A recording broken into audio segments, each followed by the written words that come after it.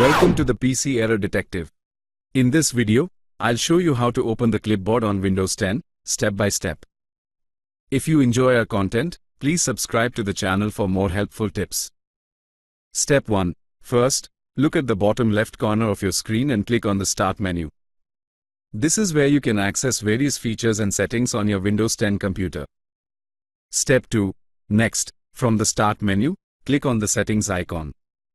It looks like a gear and will take you to the Windows Settings page, where you can customize your system. Step 3. Now, in the Settings window, click on System.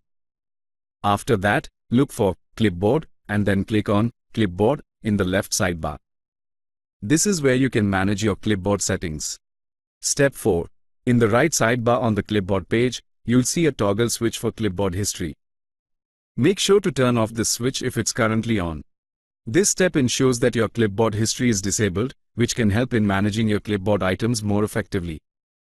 Step 5. Finally, to open the clipboard, press the Windows key plus V on your keyboard.